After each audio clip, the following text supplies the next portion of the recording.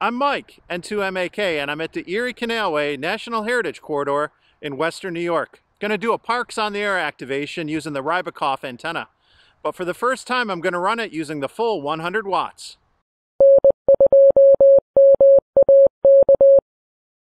All right, let's take a quick look at the setup here. So the Rybakov uses a 25-foot radiating element. That's going up the 33-foot MFJ mast. And then I have, for radials, 6 17-foot radials going off in different directions. They're marked with cones. All the wires are connected in to the LDG 4-to-1 Unan, and I'm using a bongo tie to secure that to the mast. Then I got a short jumper of coax going down to the LDG 1-to-1 choke. And then I got about 15 feet of coax going from the choke to the LDG tuner, and then that's connected to the ICOM 7300. It'll let us run the full 100 watts with the Rybakov. This is the LDG AT-1000ProII auto tuner. It's good for up to 1,000 watts. Do I need that? Absolutely not, but I could not pass it up for the price I got it for at my club's auction earlier this month. All right, we are calling CQ POTA on 30 meter FT8. No ALC, SWR is about 1.3. We got our first 30 meter FT8 contact already. All right, we're giving FT8 a shot on 6 meters. You can see no ALC, SWR is around 1.2. I've been calling for a little bit and haven't had any luck. I'm not seeing any activity, but you don't know unless you try.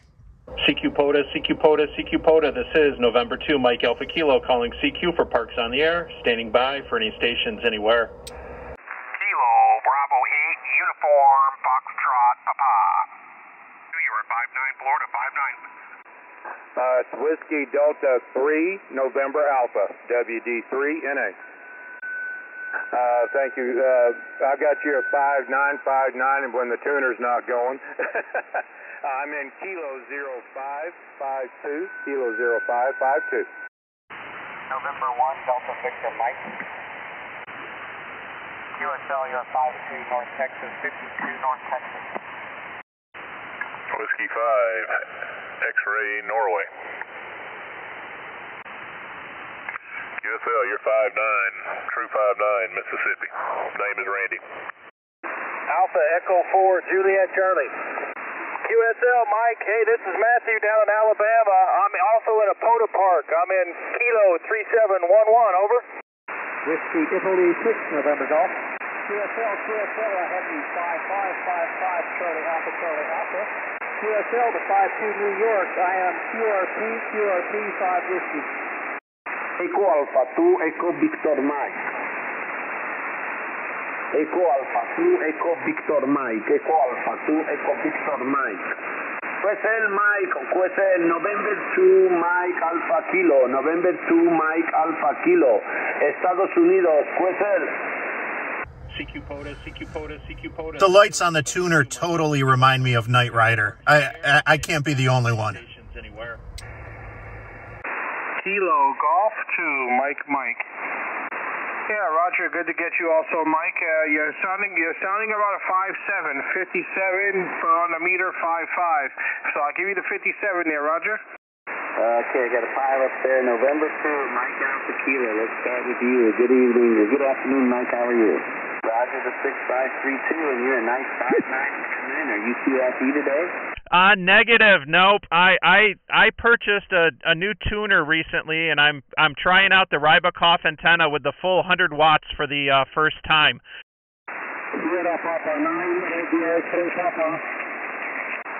QSL, you 5x3, QSL. November 2, Mike Alpha Kilo, Michael. This is Kilo Charlie 3, Juliet Alpha Sierra, year 59 for Kilo 8753 today.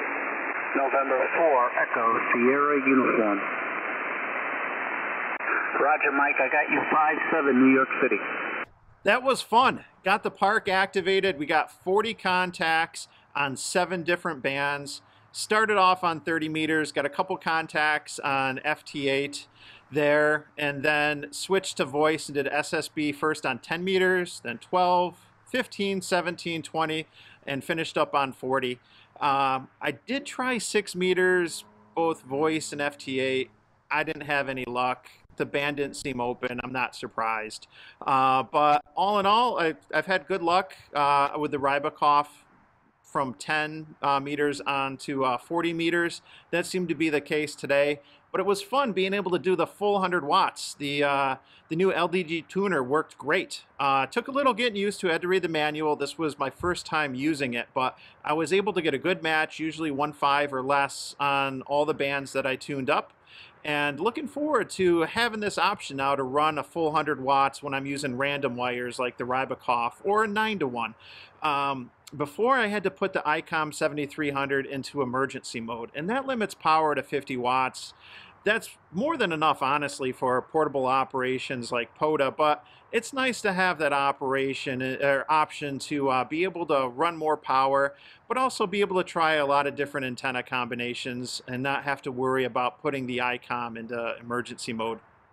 I'm looking forward to using the tuner more, and looking forward to doing the Rybakov more. I haven't set that up in a while. It's going to be a nice option to have as we start to go into the winter here in upstate New York.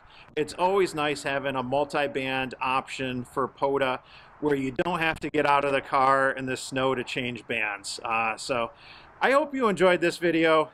If you haven't yet, click like, subscribe to my channel. If you got a question, leave it down below. I'm Mike, N2MAK 73.